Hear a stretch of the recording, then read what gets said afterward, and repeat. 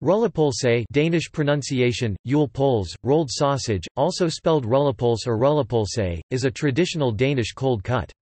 A piece of pork belly—variants use beef flank or lamb—is flattened out and is spread with herbs and seasoning salt, pepper, allspice, chopped onions, and in some variants, parsley.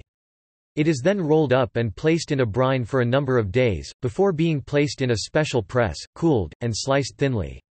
It is often used on rugbrød to make the traditional Danish open-faced sandwich, smørrebrød, usually garnished with a thick slice of sky and rings of raw onion. Similar items also exist in a Swedish version, rullsulte, and a Norwegian version, ribberull, which is made of a lamb shoulder, boned, flattened, sewn to form a long rectangle, rolled, pressed, and steamed.